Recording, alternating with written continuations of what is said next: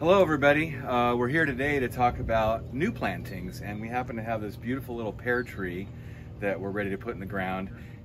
This little pear has roots that ultimately go down to about 2 feet, so we're going to set the root quencher at 22 inches alongside of this guy, and he looks pretty good.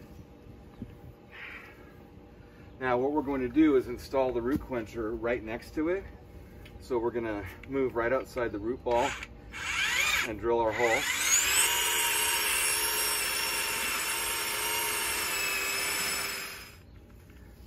So I was able to get a 22-inch hole out of this.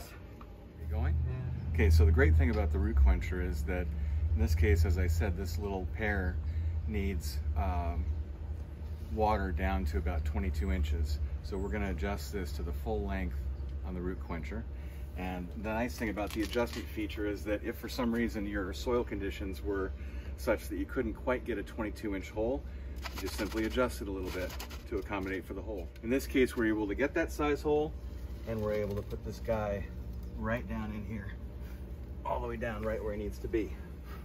We're gonna cut into this 3/4 inch line and connect this hose, and we'll be done.